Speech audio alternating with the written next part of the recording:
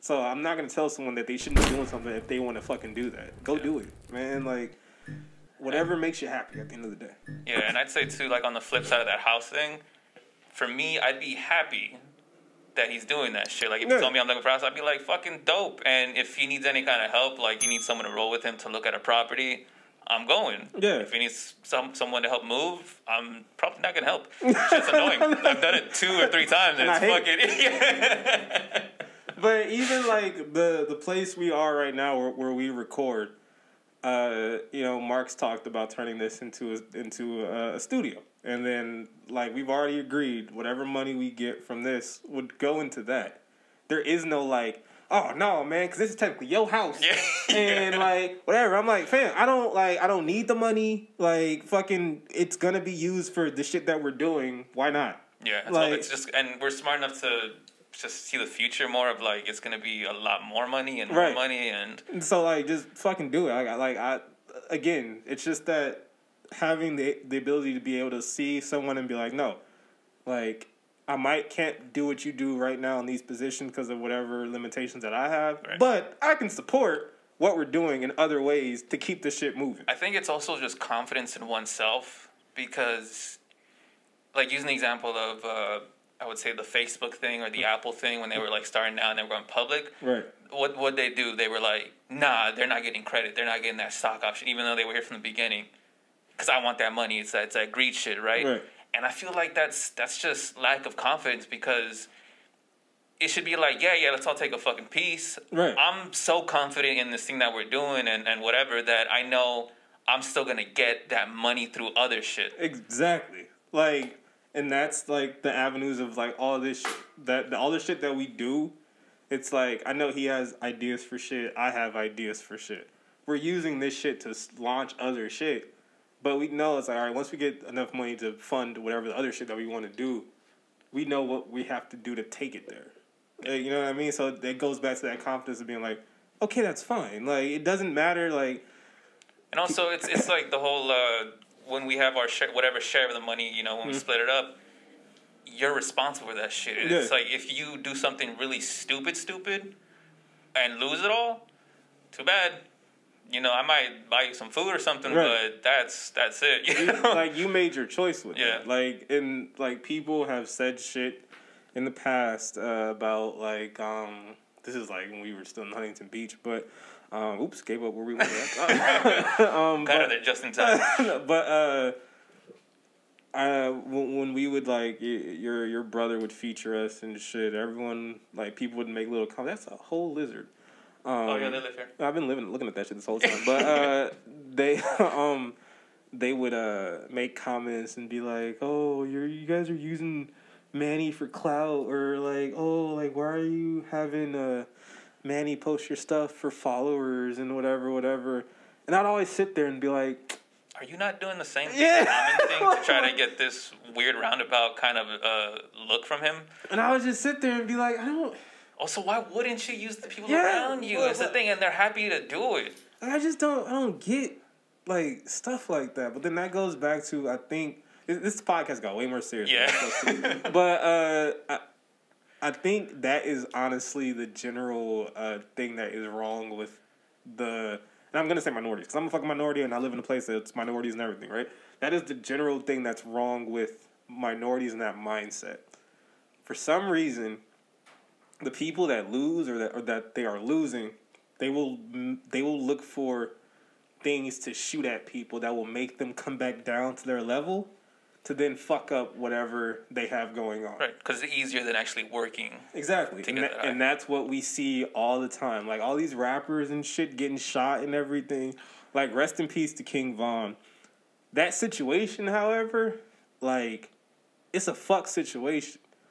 But if you know that you're making it out of a place like Chicago, you're arguably one of the biggest rappers, new rappers that are fucking up and coming.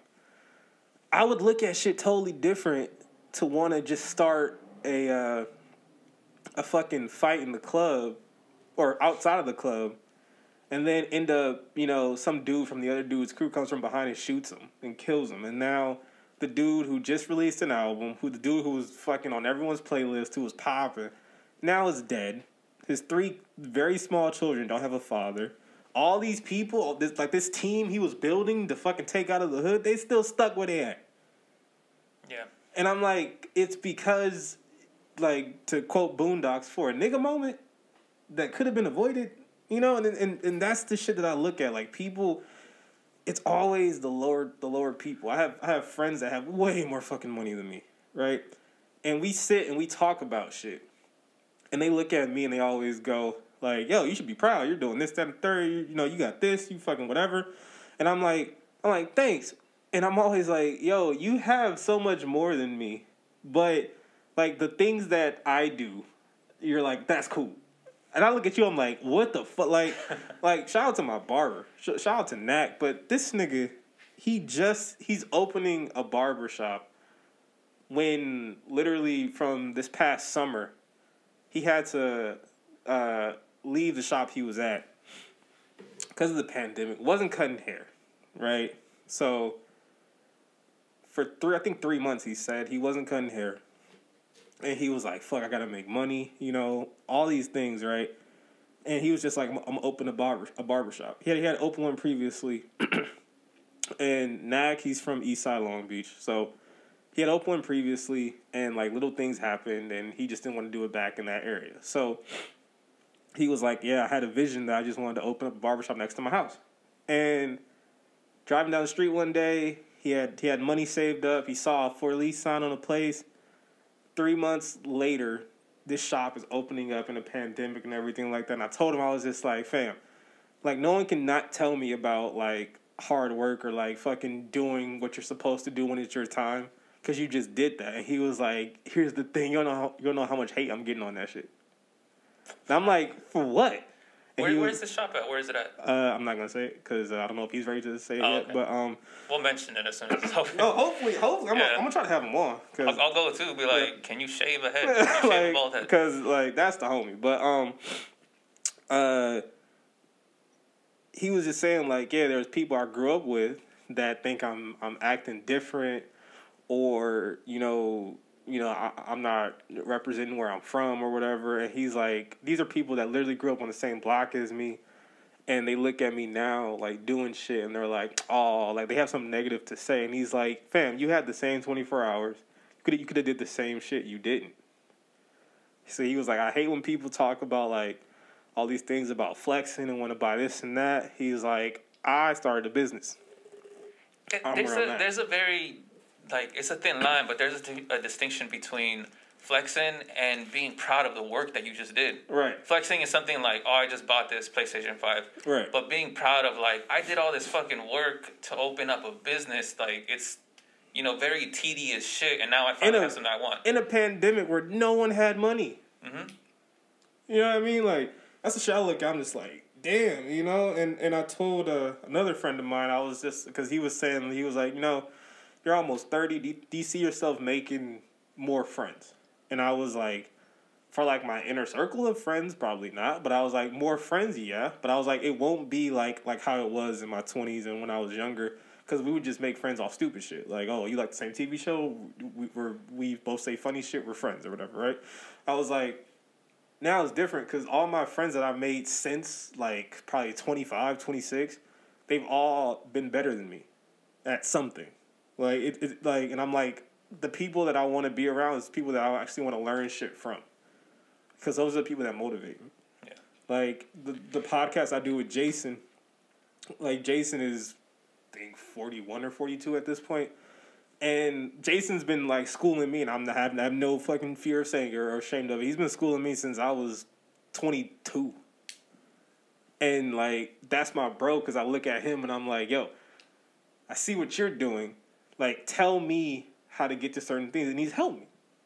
Like, this whole pride and ego shit needs to get out the way because I'm like, yeah, Jason might not fucking have a dope-ass car or fucking whatever, right? Whatever dumb shit we like to gloat about, jewelry or all this other shit.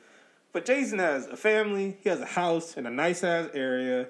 He has all this shit that, like, I value. And he's generally happy. Yeah. From what I've seen, you know? Yeah, it's like, I don't care about, like, having all this like, oh, I got the freshest J's and everything like that and all this shit. Because I'm like, the people who that I've known who have that shit, for the most part, don't have much else to show for it. Yeah. But also, it's just that simple thing of, if you're, let's say, I don't know, constantly, you're the top person in the street. You know, you're just beating everyone. Blah blah blah blah. You're never learning. You're never growing. Because what's the point? Like, I'm constantly beating these people. I don't got to learn more. But if you go somewhere where you're not the best and you want to be, you're gonna learn really fast, and you're gonna learn a lot more than the person just constantly winning. Yeah. So, we gotta cut the pride and ego shit, because I feel like there's a lot of people out here who are friends like me and Mark who want to do shit, but they don't want to see the next, like, their friend get above them, or they don't want to see fucking XYZ of that. And I'm like, yeah, if the whole team's winning, who gives a fuck?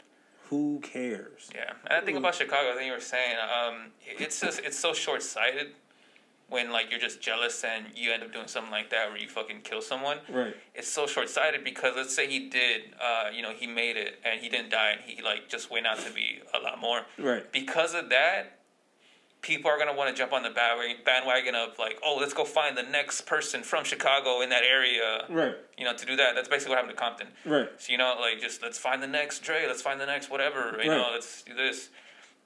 So, there's that. It's just, be proud of your friends, man. Be happy for them. You know, use that shit as inspiration to go after that thing that you always want to go after. Right. And that whole thing about my brother, and, you know, if anyone wants to hate on it, that I'm using him, I'm not using him, man. Like, because if we weren't actually putting work into this, he would straight up tell me no. Right. He's not the type of person to just, let me just help out, waste my time. Right. You know, let me take time away from my family, my work, you know, work that's actually paying me a lot more. Right. Because we don't pay him at all. What?